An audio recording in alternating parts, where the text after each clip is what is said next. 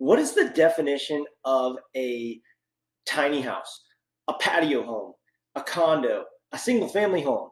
You're going to be surprised when you hear the answers to these questions. Stick around. That's what we're going to talk about today on Q&A Sunday.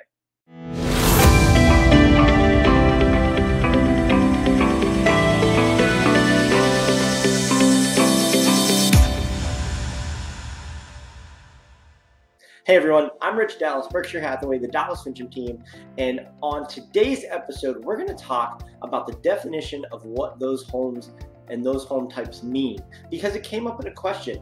I said, hey, this is a patio home, and the buyer was unclear because our definitions of patio home differed, and the reason why it differed is based on region. It can have a wide variety of meanings to some people. A patio home in Florida might not necessarily be the same thing that we call a patio home here in Pennsylvania. Now, the one thing is, we're going to get the patio home out of the way real quick.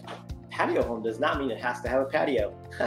That's a kind of funny thing when I was doing my research. But what typically a patio home is, it is a one-story or a story and a half. Typically, it has a shared wall with one other home.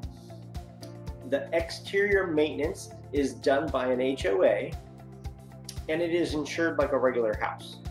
So the definition of that for our area and why it differed in Florida is because in Florida, a patio home typically isn't a shared wall, at least in this other person's definition. Now, this is where I'm gonna let the cat out of the bag, and I have a whole sheet of what we're going to talk about. But the funny thing is, all the research that I did basically said these terms are just real estate terms and they don't really necessarily have a complete definition that is like hard and true, and this is always the case.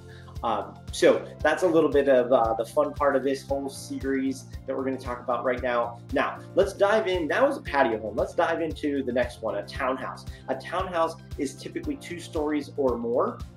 It also has a shared wall or more than one shared wall. It's insured like a regular home as well. And usually it's kind of set up like a row home. If you've ever seen like the old houses in New York City that are just all row homes, that is now what you see typically here in our market as a townhouse.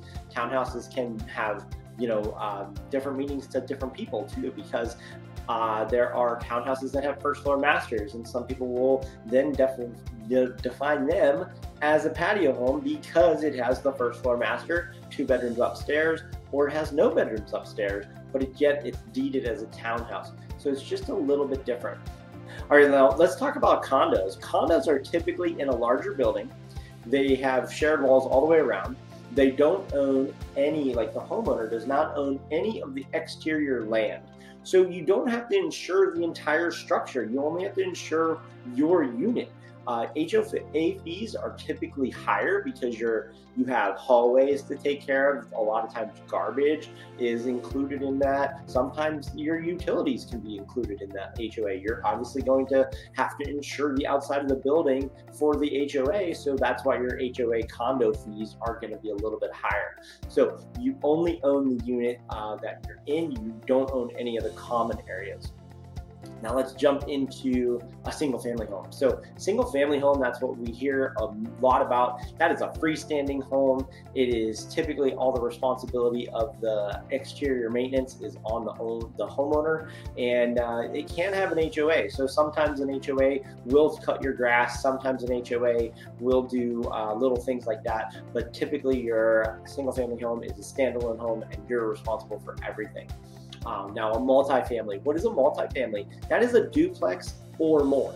So a duplex, a triplex, a fourplex, a 20plex. It can go up to any number you want, and that is what a multifamily home is. Now, a co-op, that's a little bit different than every other type of ownership because you're not really buying. Now, co-op, what does that stand for? Sorry, that is a housing cooperative. Now, what makes it different is you're actually buying shares of the company that owns the building. So you own a little bit of the hallway, you own a little bit of the parking lot, you own a little bit of everything about the building. Everything is voted on. You have to apply to even be accepted into the co-op building. So it's a very, very strict process. And then you have to have group approval for everything. So everybody gets a vote on just about everything that is going on in a co-op. Now, the last one we're going to talk about, a tiny house. What's the definition of a tiny house?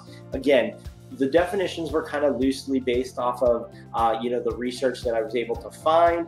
But in everything I could find, a tiny house is anything 400 square feet or less. It does not have to be on a trailer. It does not have to be mobile. It does not have to be on a structure, although those are all different types of tiny houses. But a tiny house was considered anything from 75 square feet up to 400 square feet. Now, I couldn't imagine someone living in 7,500 square feet, especially if they had more than themselves. But that is the definition of a tiny house. And so I hope this was a little bit of fun, helpful information about the definitions of the different types of homes we have here in our market. If you have any questions that you want to see on a future episode, reach out to me, reach out to someone on the team. My number is 412-965-6387. I hope you have a fantastic Sunday. Take care.